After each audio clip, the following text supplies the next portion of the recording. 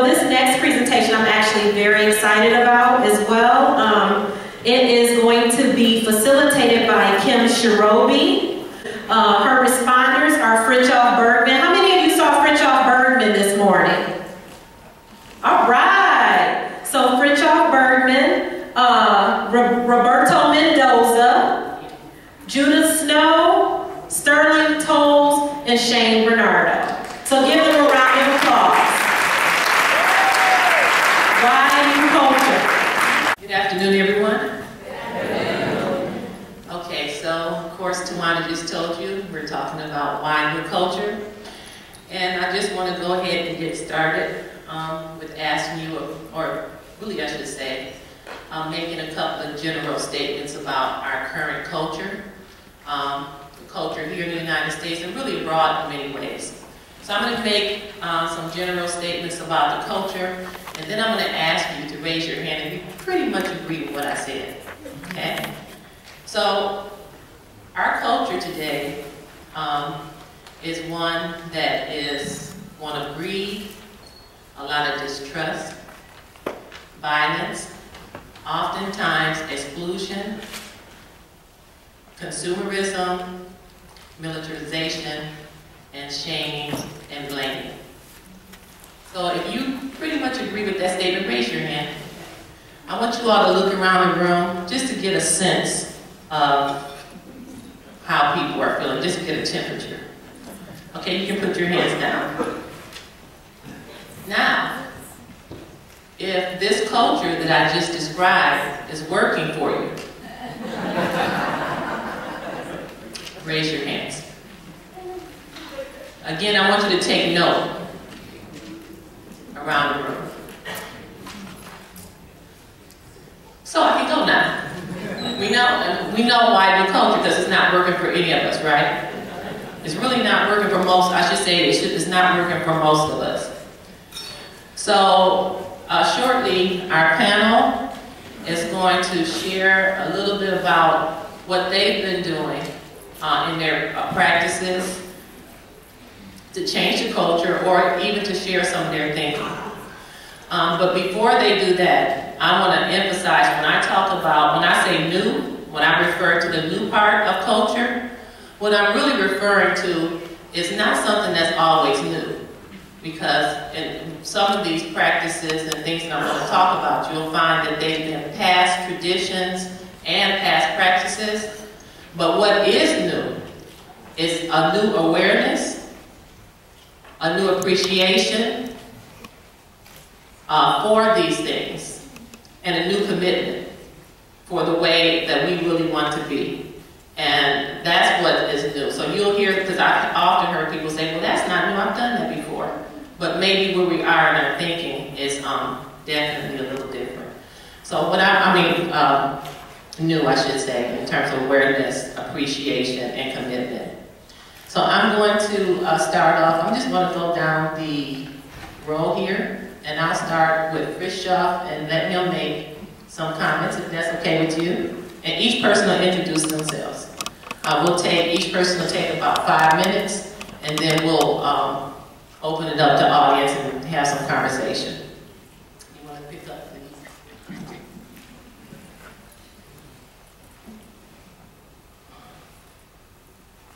I think there are many reasons why the culture under which we suffer now is not just not working for us, but it is destructive in innumerable ways. Kim did ask the question, well, if I heard you right, what are we trying to do? To improve that, to change that, to make a culture that would, I don't know about work for us, but much more than that. In my thinking about this panel right now, it occurred to me that really, all in all, we haven't had a culture so far. Everything we have so far done was botched. The cultures we created did not make us more alive. And that's the least a culture can do. A culture should make us more alive, should make us live more intensely than we would without that culture. One sentence I use quite a lot is the idea of burning the violins. You know, burning the violins like we burn everything. We burn everything under the big fire of our economy, of our greed, of our wealth, of our productivity, of producing ever more at an ever greater speed. But all of that involves burning the violins, burning the culture. I mean burning the violins as a metaphor for burning the culture. No end of things we used to have as part of our culture, from ways of celebrating to ways of dancing together, to ways of praying together, to ways of raising children, to ways of celebrating marriage. I grew up in a village in which Christmas took 2 months of celebration. A funeral was at least 3 weeks of total drunkenness of the whole village. That's a culture.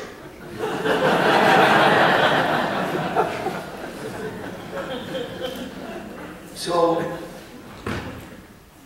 my feeling comes down to something which I'm sure many of you know anyway. That is, I think the best I can do to somehow help us into a culture that will give us more life, that will not drain us, that will not burn us, but that will make us more alive than we are now, and that will make our life more meaningful than we are.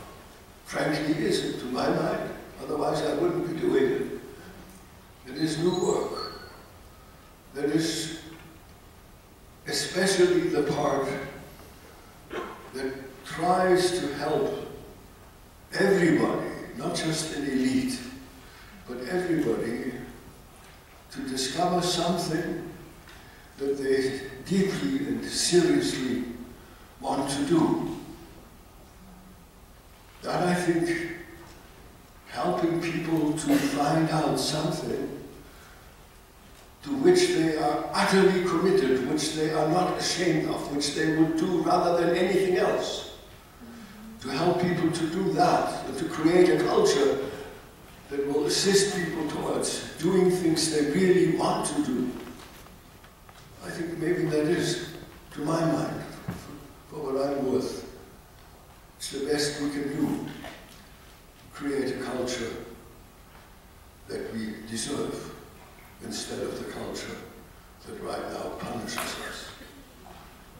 I will quote something that I have hardly ever quoted before, and I hope you don't mind my quoting it. But I once was on a panel with the Dalai Lama, and of course I was frightened out of my skull. And right around the point at which his turn to talk came, and he was of course the last speaker, he said, helping people to find out what they really, really want is the most spiritual sentence he had ever heard. I think there's some truth in that. So I would leave you with that.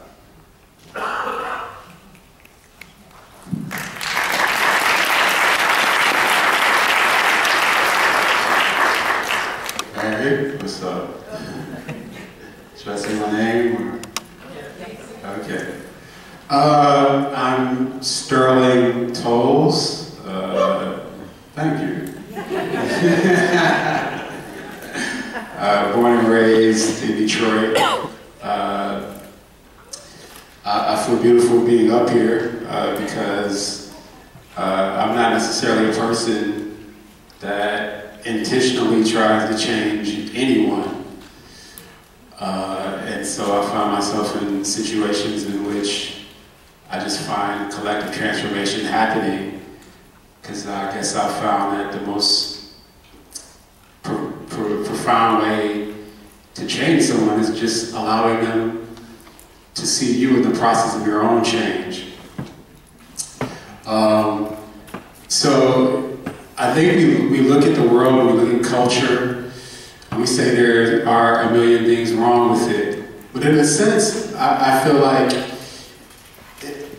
it's the same as our body saying this, it sends us signals of pain to let us know that something isn't working properly, and therefore it's working properly to let us know, hey, you're doing something that's not healthy, change it. And so I think what we see in terms of culture is just a reflection of the illness of our collective relationships to one another. And one thing I constantly think about, people probably have heard me say a million times, is I don't believe there's such thing as a social problem. There are only internal problems that play out socially. And so everything that we experience from one another is just a reflection of what's happening internally. So even in which I think how we frame injustice, how we frame war, pain, strife is just something that I think that we need to shift the language of in a way because, in a way in which because we have an opportunity in seeing what's happening socially to shift it through our own relationship to it. And what I mean by that is, really we have a physical body, but our true body is the body of our experience, which encompasses everything and everyone. So sometimes we find ourselves in situations that seem challenging or hurtful or unfair, and we get angry or we get frustrated or we get mad. But in actuality, I look at it as this is the part of our collective anatomy in which we've been assigned to heal. And so now this circumstance isn't here to afflict us. It is that we are the healer, that this crystallization of our collective pain is arrived at for us to now bring it to a place of health. So we are not a reflection of the circumstances.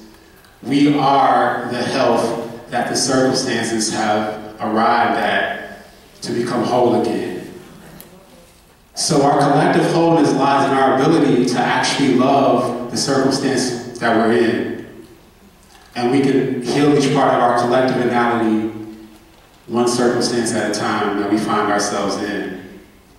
So essentially, I do feel it's all beautiful, because so often we negate our power to actually tap into the potential for love and healing and everything. So it's just like me, I also do visual art.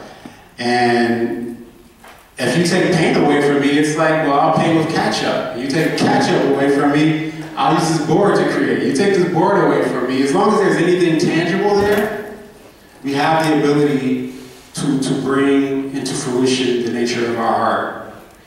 And so therefore, the substance of injustice is weak, therefore pliable anyway. You know? But I think ultimately, it comes down to our belief. And we want justice, we want healing, we want love, but do we really believe it's possible? Because the threshold to that coming into fruition has to be wider than what it is we want to be ushered into existence. So if the threshold of our belief is smaller than what we want to actualize, it's never going to fit into our reality. And I feel like so many things begin with the expansion of our belief to accommodate ushering the things that we really wish to seek into existence, into reality. Thank you.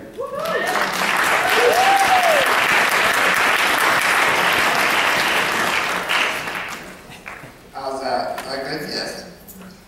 I am Judith. I'm from Toronto. So I'm very much an outsider. And I have many friends. And some of you are my friends. And so I'm not that much of an outsider, right? I'm very happy to be here. And I'm going to speak more about inclusion tomorrow, so today is a good opportunity to say other things I don't usually say. And I want to emphasize that we're talking about culture. So what is the culture? And I don't know really for sure what a culture is, but I understand the culture to be a way that an identifiable group of people choose to take care of themselves and to pass the life on to the next generation, to celebrate, to mourn, and to otherwise keep their community together. And so by that kind of definition, we already have a very curious development going on, because you can hardly say that there's an identifiable group of people in the world anymore. We are a global phenomenon. We're not defined by our river or our mountains, or by our skin color, or by our language, or any of those things anymore. We are global. But we are already doing something that has never been done before. And I don't know if that could ever be said too many times, because there's a tendency to want to look backwards and say we're trying to fix something. And if we fix it, it'll all go well. That is absolutely not true, because this has not been done before. And we actually are creating a new way for human beings to be on the planet. Now, obviously, we have some precedents that we can examine to help us make better decisions. But that doesn't mean we can go back and fix anything. We must be who we are now and move forward, which is pretty much what these gentlemen have been saying, right? The other thing that really is new in the world is that it's impossible for us to come at a new culture from the perspective of the individual. And yet we have to honor our individuality.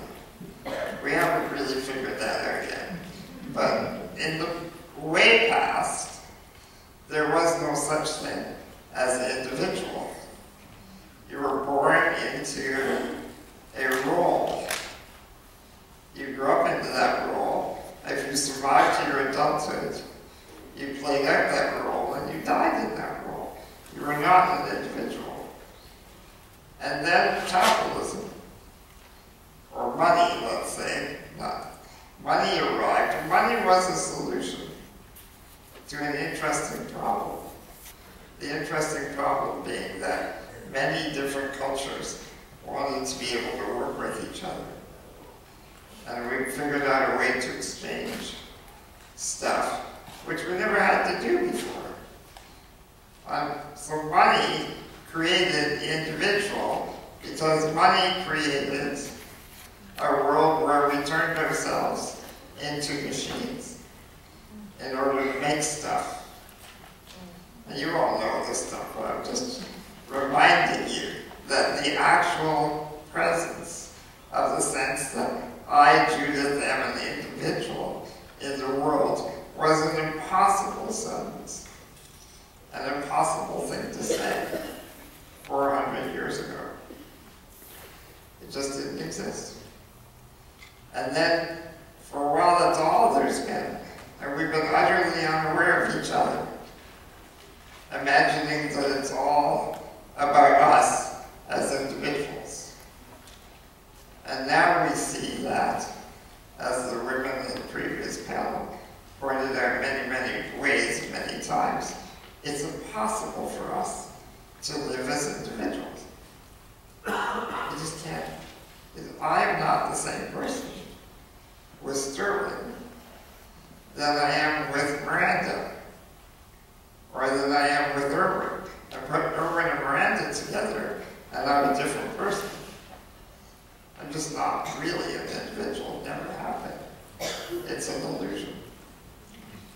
we are now trying to figure out how do we do both.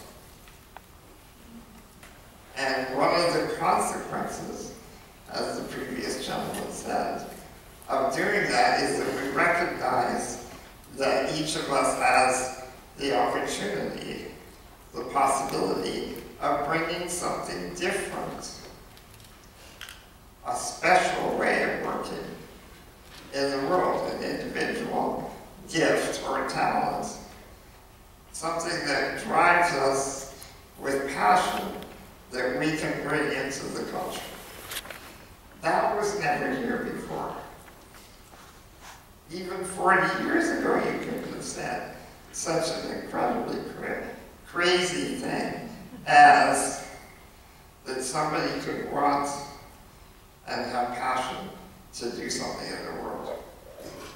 It's just literally, you don't realize that you couldn't have said that sentence. 40 or 50 years ago. Or maybe a few people could, but not everybody. So we're creating something that has not ever existed. Now we actually have examples of the new creation all around.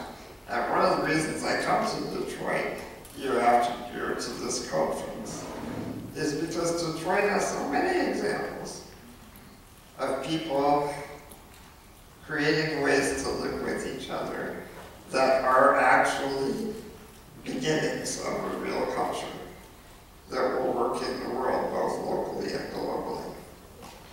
So celebrate yourselves and keep on. Keep it up, because the whole world is learning from Detroit. Thank you.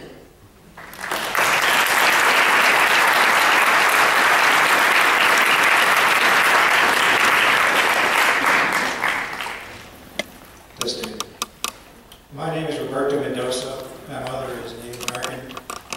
My Greek tribe, Muscogee. My father is Chicano, or his people are originated from Mexico, but he's a mixed blood. Most Mexican people are mixed bloods, Spanish and Native indigenous people. Anyway, I wanted to address some questions that I have in my own mind. And one of the things that I saw when I saw that we need to talk about culture, I decided we needed to go a little bit deeper than just culture. We have to look at, where does culture come from? What is it based on? And what I've come up with is that it's based on a set of values. And those values are what are like the foundation of culture.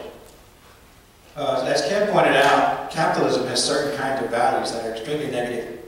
Individualism, competition, lack of reciprocity. They always take it, they're never giving back. So they accumulate, materialism. And those values are really very destructive. And they're reaching a point in this time on the clock of the world where they threaten life on the planet. The planet itself will continue, but life may, if not be destroyed completely, may be very, very much cut back, and millions of people may die. And already, millions of animals and species, whole species are dying.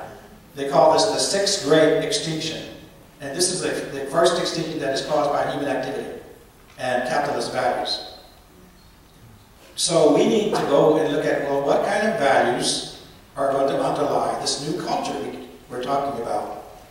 Now, as a Native person, I like the values, a lot of the values that we've come up with, because they seem to be the opposite of capitalist values. We don't talk about individualism, we talk about the group, how we care about our people. And we don't talk about greed, we talk about generosity. We appreciate that in a person. And you could just go down the list of capitalist values, and ours is almost always the opposite. But as a person living in this time in the clock of the world, I realize that Native values have also kind of infiltrated the people in this country over the last 500 years. And it comes out through, like, the science of ecology. scientists, who were mainly, of course, white, came up with the concept of ecology, but Native people would say to themselves, well, we already knew that. We already knew that we were all connected, that we're all related. We have a saying, all my relations. That's ecological. So, to a large extent, the environmental movement discovered sometimes on their own, but sometimes also by working with indigenous people, you know, what the kind of values that make life sustainable in this world. And so, and I've been involved in different movements since the 60s. You know, and as a native elder said, from this vantage point of the high hill of my old age, you know, I can see certain things. And one of the things that I've seen over the past 40 years or so in my activity is that there are certain things that we didn't really understand back in the 60s, so we made lots of mistakes. I mean, we did a lot of good things too. You know, women's liberation, gay liberation, native liberation, all these groups, and we actually passed some good laws in the short time that we had. And now, of course, they're trying to take those all back. There's a counter-revolution going on. But one thing that I noticed when I was younger, and I was a member of the American Indian Movement, and I went to a little reservation where my ex-wife was, and I tried to start a group there, and it didn't go. It fell apart. And I didn't quite understand why, until later when I got involved in another group, the co-counseling group, which is kind of like a healing group. They talked about what they call internalized oppression. And they explained clearly what it was and how it operated. But the most important thing they explained is that you can step out of those patterns of behavior. You don't have to keep, you know, perpetuating oppressive actions and patterns of behavior that you might have in your own self. So I started recognizing it in myself and in my community. Because she pointed out, the woman that sort of started talking about this in that community was a black woman. And she pointed out what was happening in the black community. All of the internalized oppression. People putting each other down, you know, calling each other names, stuff like calling each other nigger. That's part of their internalized oppression. And of course, among Native people, calling each other redskins or skins, that's our internalized oppression. You know, but every group has some kind of internalized oppression. And it's worse depending on how much the oppression they have. You know, it's less among whites, upper middle class people, but it's still there, but it's also much worse among poor oppressed people that are black or Latino or Native. And you can see it just in the statistics alone. Shorter lifespans, more of our people in jail, more levels of addiction, alcoholism, even stuff like diabetes, you know, which I have. So what became clear to me is that I looked at our movements, and I began to see patterns of internalized oppression in our movements that stopped our movements from growing, that divided us, and caused them to implode or to turn into something worse than what they started out with, because they were not conscious of that, how the process of internalized oppression starts. It starts with an oppressive system, capitalism. But we unconsciously adapt those values of capitalism, the ideology of capitalism, without even thinking about it. And because we think it's the way things always were, and there's no alternative. And now I realize, of course, there is alternatives, but I had to go through that struggle to see. And I still see enormous amounts of internalized oppression now, which threaten our movements. And I think we have to become really clear on how the negative messages and negative value systems of the system, the capitalist system, unconsciously parasitize our thinking. So when you talk about decolonizing our minds, that's part of getting rid of that stuff. Because I've been in groups where there's been leaders who came in and just basically were egotistical, power-hungry, manipulative, and they just destroyed and divided the movements. And that can still happen if people are not aware of that process. So I can't go too much in a lot of detail about it, but I suggest that you Google internalized oppression. There's a bunch of articles about it. It's been spreading around the world, how to understand that concept. But if you could get that clear in your thinking, and then you look at it, how it operates even in yourself, we'll have a better chance of keeping our movement stronger. because the system uses our internalized oppression against us. An example is in the 60s, the Black Panther Party was sent a message from another black group, Black Power group, and they ended up shooting each other. That's internalized oppression. And they know, they don't quite understand it themselves, but they know how to use it when they see it. And they try to encourage that in our movements by spreading rumors, by all kinds of ways of just causing divisions and fights among our people. And we have to really be able to deal with that if we're going to succeed. Even revolutions, an example like the Russian Revolution. Lenin thought he had these great ideas, and they were very powerful. They were very clear about how to get out of capitalism. But he was unconscious that some of the same value system of capitalism were still in his thinking. Authoritarianism, that only a certain elite group had the answers, what they call master thinking. And Stalin, when he got into power, he started seeing enemies everywhere. And that's why there's so many people ended up in the gulags, you know, or in China, after Mao, they ended up in re-education camps. You know, that's internalized oppression in the communist movements. But every movement can fall victim to those. You know, there are so many liberation movements in Africa and Latin America, and all of them had some level of internalized oppression. And the more they had it, the less successful they were. So that's something I keep really wanting people to look at and address and deal with, because it's the single greatest obstacle to making our movement strong. As Amilcar Cabral would say, you know, we have many enemies, but the greatest single enemy is internal. I misquoted him, of course, but that's what I'm trying to get to you. Is that the greatest enemy we have is it can be in ourselves, and it's because it's unconscious. But once we make it conscious and we figure out ways to heal ourselves from that, stepping out of those negative patterns, then we reclaim our power. Thank you, and thank you for that.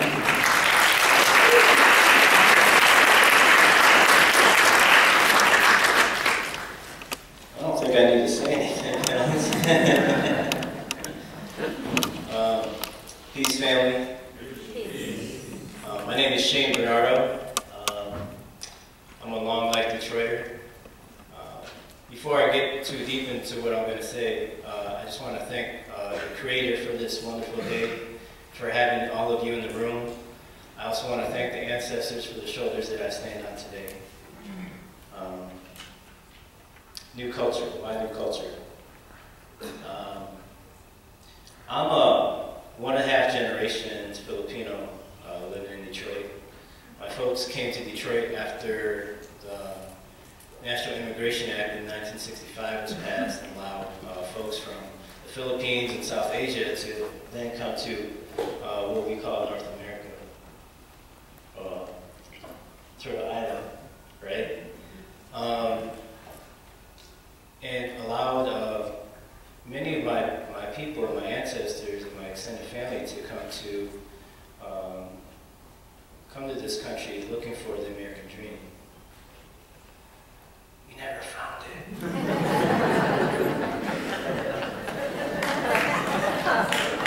I'm gonna let you in on a secret. I don't think it exists. There's another mystery too, which is totally unrelated, but I want to know where that door goes to. Okay. Sorry about that. So, having to grow up in this traditional Filipino household, developed this healthy sense of questioning because I didn't have the same social freedoms as my American counterparts had. And then from birth, I was like, why can't I cross the street? I'm the same age. Why can't I have sleepovers? They're doing it. Why can't I go to the dance by myself? You know, all these very culturally American things that run through a young immigrant boy's head, right? Or person's. Not to get gender specific. But anyway, one thing that we've lost in becoming becoming conditioned as wage labor is this healthy sense of questioning, right? And that is essential to becoming more human, right? And rehumanizing our connections to one another, rehumanizing our connection to the earth and other forms of creation. Case in point, I was driving to work the other day with my mom, and my mom noticed that I was growing facial hair. And I know I look young, but I'm a little bit older than what you think. And for most of my life, I've had this baby face. And so I started getting patches of hair in places where I couldn't get them before. So I was like, this is cool. I'm going to let this grow out some and see where it goes. And so mostly this hair is a product of indecisiveness. And thankfully I work at a place that doesn't put a lot of, I guess, value in how you look, which I'm really deeply grateful for. But getting back to my mom, and my mom was like, I told her I was speaking today on this panel, and my mom says, well, Shane, why don't you shave? You look more presentable and people will respect you more. And here comes this healthy questioning back in my head. And I was like, wow, how does someone who's known me my whole life, that birthed me, that carried me for 9 months, still doesn't see me behind this facial hair? And so there's a trick, right? Is to understand how intimacy, or the level of intimacy in our relationships with one another, can then be the viscosity at which we start to explore new culture that are incredibly intertwined and interbound with history around colonialism, U.S. imperialism. I got notes here. And religious missionary work. I was brought up Catholic, and that's one other story. So I work here in Detroit around different issues around food justice, equitable development. I'm also a youth worker. I work with Detroit Asian Youth Project, and also a media maker and oral historian. And did I mention anti-racism work? It's all interconnected. And when you start activating this healthy sense of questioning and apply it to these systems of oppression that Roberto talked about, you start to understand how we've been compartmentalized and disconnected from our own humanity and dignity. So really at the basis of all the work that I just mentioned is reclaiming our sense of humanity and dignity. And you're going to come to a point where you start to uncover some of these internal structures that are inside of us that prevent us from doing so. Right? And so just like my mom, she introduced me to a skewed fragmentation of myself. That wasn't even me. It was deeply rooted in her life's experiences and her ancestors before her. It had nothing to do with me. So when we talk about ourselves and our relationships, and sometimes the labels that we place on one another, we have to be really careful about our language. Language means a lot. Language is symbolic of how we've been conditioned. And if you pay attention to how we refer to one another, a lot of the labels and categories that we place ourselves in are based on market terminology. And I'll just offer some. Homeless, disabled, unemployed. You know, what does that really have to do? That's such a narrow definition of a person, of your humanity. It doesn't offer any inkling into any of the other gifts that you may have as an individual. And in this process of reconciling this historical trauma,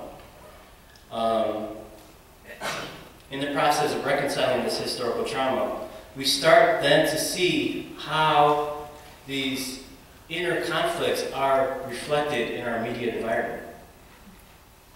It's reflected in our language and how we talk about our immediate surroundings. When we talk about a vacant parcel of land, when we talk about a peopleless house, when we talk about desolate areas in post-industrial Detroit, that is a mecca for urban decay. You know, that's all deeply rooted in some of these internal struggles that we have as people. Gracie Boggs said something, and I'm paraphrasing, that a vacant parcel of land is potential for a cultural revolution, right? And so within that, in analyzing that quote, we really have to understand the way in which we behave often is deeply rooted in a lens of scarcity, right? In seeing ourselves as lacking. And so here's the work of new culture is coming from a sense of abundance. That the answers that we seek are really not external to us, external to our communities. A lot of times when we talk about these social issues, a lot of times we only get so far as addressing the symptoms, and that's what allows colonialism to take place. Gentrification, land grabs, and a lot of the other things, privatization around our natural resources. It's all deeply embedded in the way we see the world. So some of the work that I'm involved in here is food justice and growing food and celebrating food and urban farming. And so urban farming to me is a living metaphor for spiritual endeavor. To re-spirit ourselves, to reclaim our spirits, and reclaim the true purpose of our spirits. And so in remediating soil, we're also reconciling our relationship to the food that we place in our body and the earth that provides it.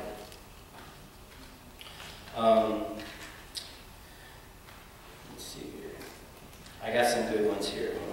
So Shane, can I have you share those good ones with everybody else maybe later on when they ask some questions? So we have about 15 minutes, if you don't mind. Yeah. So I do want to open this up to the audience. If you all have any questions or comments that you want to make, we'll take some, because we have about 15 minutes, 12 minutes before we wrap this session up. Excuse me, Shane, thanks. Anybody?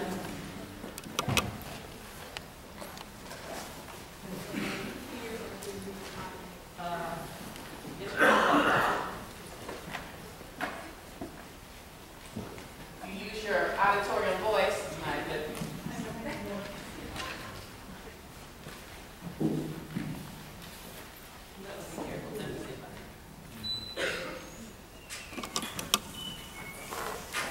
If anybody else. Hello.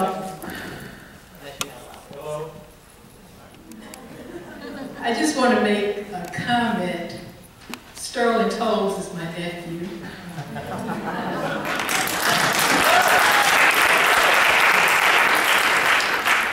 And I say that for a specific reason, because one time someone mentioned to me that Sterling is a very spiritual young man.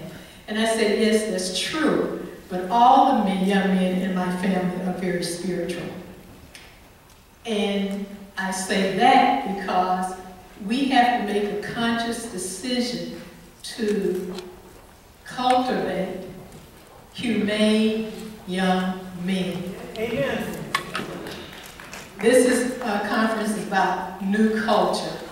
Culture has always been the cradle, the creator of women. We are the ones who make people humane and therefore create culture.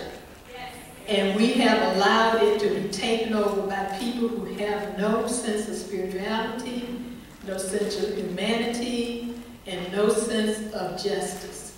And women have to regain that.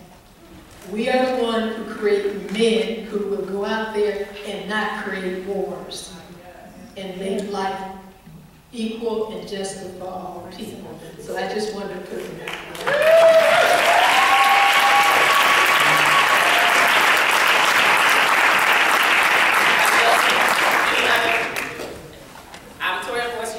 I've got a big voice. Good. I just wondered how, in the context of the extreme tensions that exist cross-culturally and cross-civilizations, especially between Islam and the Western world, and the amount of rhetoric that's happening even now, what role can this institution, this group, disseminate to help mend the divide and temper the storm?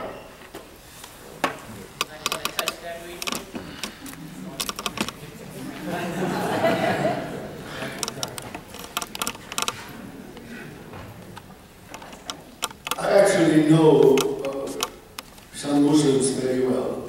I've spent time in Muslim countries.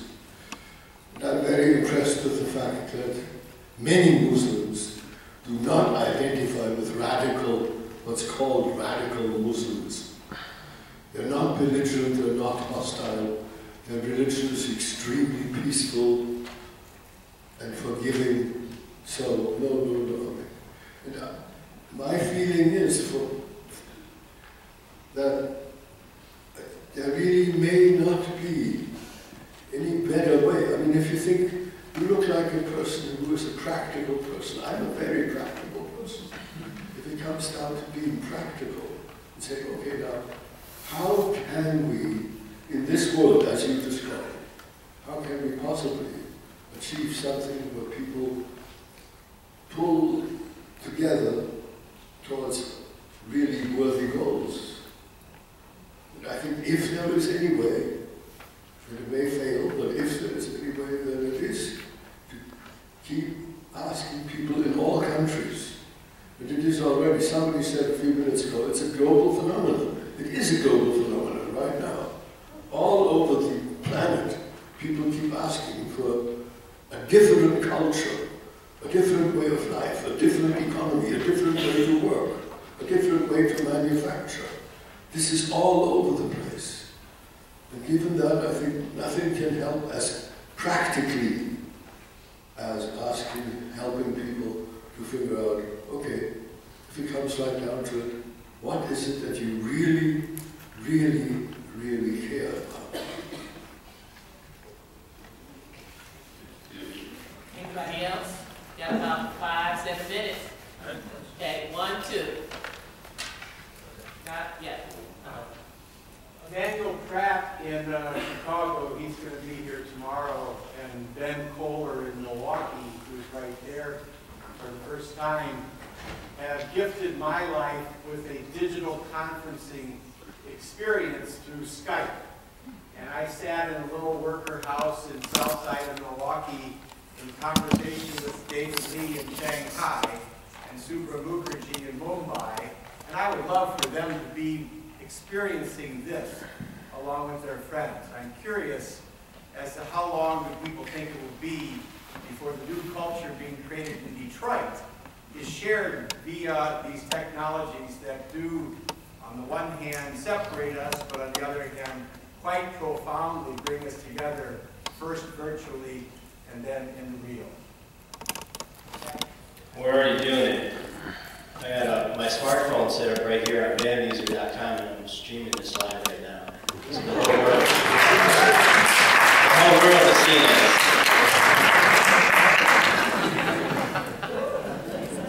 How do I learn the link? I'll post it on the Facebook page. Could I say something about that too? What I'd like to see happening in Detroit is what I've seen happening like in Tennessee, the Highlander Center, where leaders were trained for the civil rights movement, not all of them, of course, but a good amount went through the Highlander Center. If we could create something like this in Detroit, of course not adapted to our current situation, where young people and older people, anybody could come to Detroit and go through a process of learning about how this new work and new culture is being done here. And then they could bring it back to their communities, their neighborhoods, their cities. I would like to see that happen. I would be willing to help work on it too, if we decide to do that.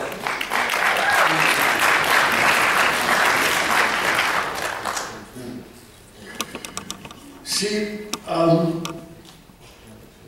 I have to travel a great deal, and in the process, more and more, I discover that the world over, roughly, there are about 20% of the people who live in comfort, and 80% of all the people on the planet live on the edge of poverty or inside of poverty, going down fast. Now, it is a fact that among the 80% of the people who are destitute, the stuff we are talking about is spreading faster than you can imagine. Because they know that they need something like this, and they ask for it, and they insist on it, and they do battle for it. So, yeah, I think it will spread very fast. The 80% will make it spread very fast. The 20% will be astonished. So I have two people that are identified, 1, 2, but I do want to say something also as it pertains to that, besides what Shane is doing. Thank you. Those of you all who have time and want to join us and talents, please do so. So it does take people, it does take time, talents, and energy to make things happen. So I wanted to throw that out there. Okay. Yeah, so since we're talking about culture, I feel music is a really important part of culture. And when you look back at the social movements of the 60s, a lot of really popular artists in those days had very revolutionary messages that were helping people to develop their consciousness and wake up and join the movements. And I feel like there's a lot of great music today with great messages, but it's not reaching large numbers of people a lot of the time. With popular music, a lot of times, we see that internalized oppression, like the music is glorifying money or objectifying women. So I just wanted to ask, how can we bring that sort of consciousness or lift up music and popular culture that is going to bring people into movements, bring young people into movements especially, and if folks have any insight on that? That's a great question. I actually I produce music and work with a lot of artists in the city. Actually, I think this is the worst time ever for the music industry. This is the greatest time ever for music. Right now. I work with so many youth that everything that's on their iPod is stuff that's not on the radio. Right? And I feel like in a lot of ways, especially when you think of popular music, and for the last 30 years, in a sense, popular music has kind of been ruled by what people call hip-hop. I really feel like commercialized hip-hop has kind of functioned as almost like the little brother for the big brother. What I mean by that is, it's like the big brother gets the little brother to say a whole bunch of stuff that he feels, but the little brother takes all the rap for it, right? The little brother gets in trouble for it, but the little brother is just articulating the sensibilities of the bigger brother, right? And so the misogyny, the oppression, all of that is stuff that we've learned. Like one of the young artists I once worked with, like she has a very popular song right now, and she has a line in the song that actually says, I hate N-words, I'm a Nazi, right? It's like, whoa. But, I mean, if you listen to so much of that, it's like you said, it's that internalized oppression, right? What's beautiful now is that the internet allows people to connect to what they want to connect to, right? But so many people's sensibilities are plugged into that mass popular culture that we know, right? So I think now is just a matter of people sharing music. I mean, if you're on Facebook, if you're on Twitter or whatever else, it's like amazing how one person can cite a song on Twitter that a lot of people follow, And then 2 weeks later, that video has 1 million more hits on YouTube. So I think in a sense, it's our obligation. You guys listen to music. If something moves you, a sentiment in a song moves you, make sure you share with people. Because more people will find out about it that way. And so really now it's become a community thing. It's a matter of sharing now. Because the beautiful thing is that corporations can't necessarily control what gets in the hands of people now. So a person in their bedroom can make a song and upload it, and in 2 weeks, 3 million people have seen that video. So our sentiments of love, of joy, and justice, all of that now is at the fingertips of everybody throughout the world. And that's a very, very, very, very powerful position for us to be in. So I say share it. Share it. Be vigorous in sharing sentiments, not just music, that can actually affect the current of the culture. Thank you. We're past our time, but I did promise this gentleman in the green shirt to get his question, and then Judith is going to make one statement, and then the next person on the panel or the program is going to come up. So, did you have a comment or question? Yes, I do. I totally thought. Oh, I forgot. I know. I just remembered. Okay. Sorry. Yeah. No, I thought it was really. So when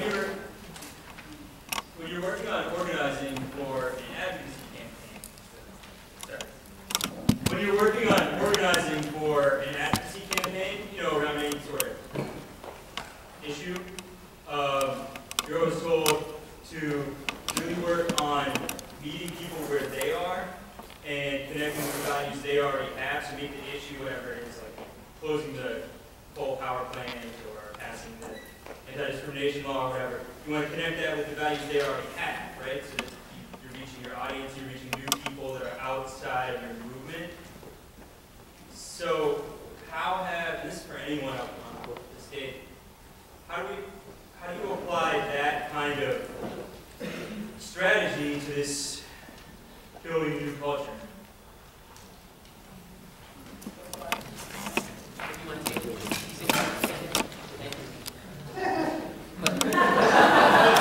And the other thing before Judith speaks, I just want to encourage everyone to network with the panelists as well as everybody else today. And most people are going to be in other sessions. So this will be our last comment before we leave. Two really fast things. If you want to really know what I think, you have to talk to me directly. But first of all, the popular culture thing. The popular culture is not a culture. It's not a culture. It is based on nothing real.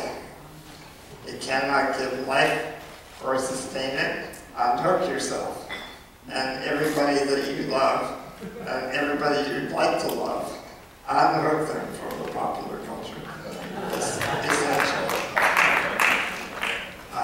The second thing about advocacy, it's a much longer conversation, but advocacy is built inside the system.